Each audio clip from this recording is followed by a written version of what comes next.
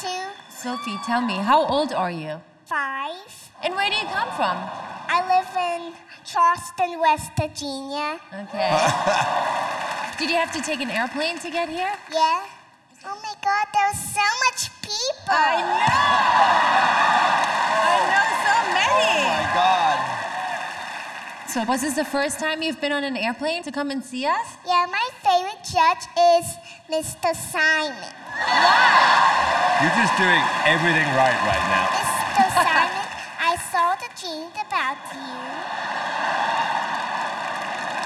I saw that he pushed the golden button.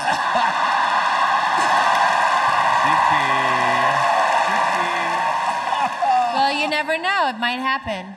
I wish you good luck. Thank you.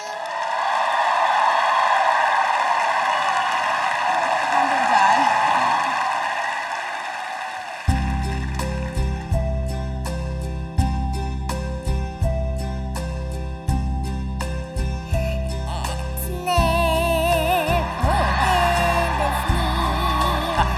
So I face the final curtain. My friend, I'll say it clear. I set my cage, of which I'm certain. I plan each course, each careful step along the byway. Much more than this, I did it right. What is a man when he got and not himself, and he has not to say the thing, and to the thing under the world could so believe the way go down atop the blood, and it is my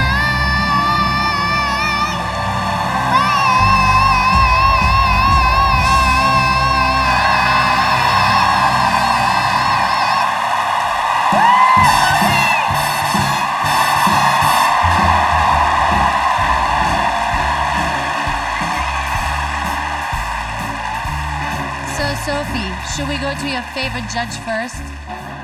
Well, we weren't expecting that, Sophie. Sophie, you know what? I love that song.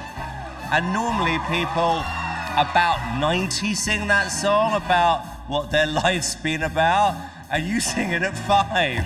You are hilarious. I want you to date my son.